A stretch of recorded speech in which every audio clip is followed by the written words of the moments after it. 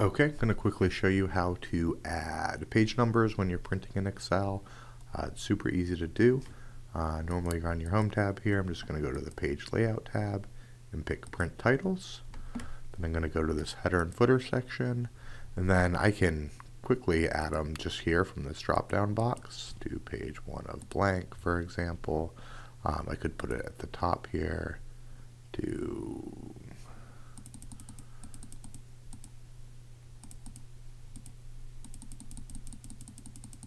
page 1 of blank, and there it'll show up at both the top and the bottom if you wanted that for some reason.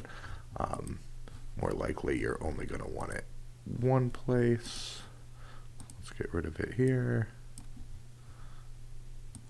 Leave this none. You can also, if you want to move it over to the left or the right, you can instead do a custom footer. And already inserted my code here, so let's just cut this, paste it here into the right section, tell it OK. Then when we go to our print preview, you can see my page numbers down here at the bottom.